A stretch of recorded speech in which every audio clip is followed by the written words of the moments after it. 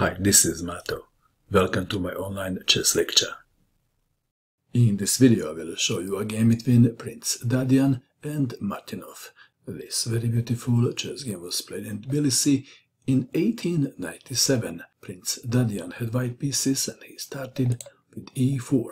Martinoff played e5, f4, the king's gambit, pawn takes pawn, the king's gambit accepted, knight to f3, bishop to c5, developing the bishop before playing d6, d4, bishop to b6, bishop takes on f4, knight to f6, attacking the pawn on e4, e5, knight to d5, attacking the bishop, bishop to g5, attacking the queen, knight to e7, bishop to d3, asking a question, not wasting any time, bishop takes on e7, queen takes on e7, and both players castle the king's side.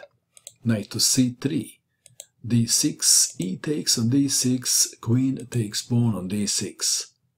Black is threatening bishop takes pawn on d4. How would you defend the pawn?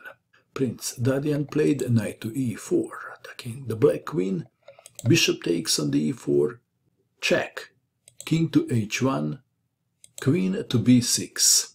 Who is better? Black is a pawn up, but behind, in the development. White to move. How would you continue? Prince Dadian played knight takes on d4. Queen takes on d4. White to move. How would you continue now? Prince Dadian played this very cool move. Knight to f6, check. King to h8. If pawn takes knight, then bishop to h7 check, discovered attack on the black queen. Back to our game. King to h8. Queen to h5. This looks scary now. Bishop to e6. If g takes on f6, then queen takes pawn, check. And after king to g8, queen to h7, checkmate. Back to our game. Bishop to e6. Rook from a to e1. White pieces are fully mobilized. Knight to d7, the black knight coming to the rescue. Threatening knight takes knight on f6, maybe. White to move, how would you continue? Prince Dadian played rook takes on e6, the exchange sacrifice. Pawn takes rook. And now, white plays the obvious.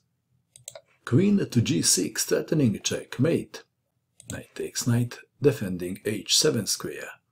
White to move and to play the obvious, and the obvious is what? Rook takes knight, removing the defender of the h7 square. But now, queen takes bishop. White to move.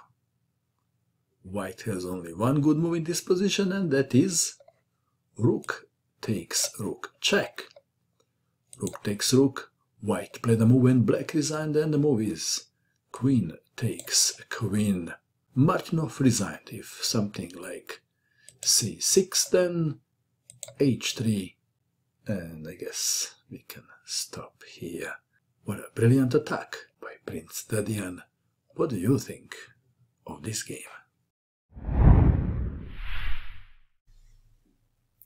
And that is all. I hope that you enjoyed watching this video. I wish you good luck with your chess, and bye for now.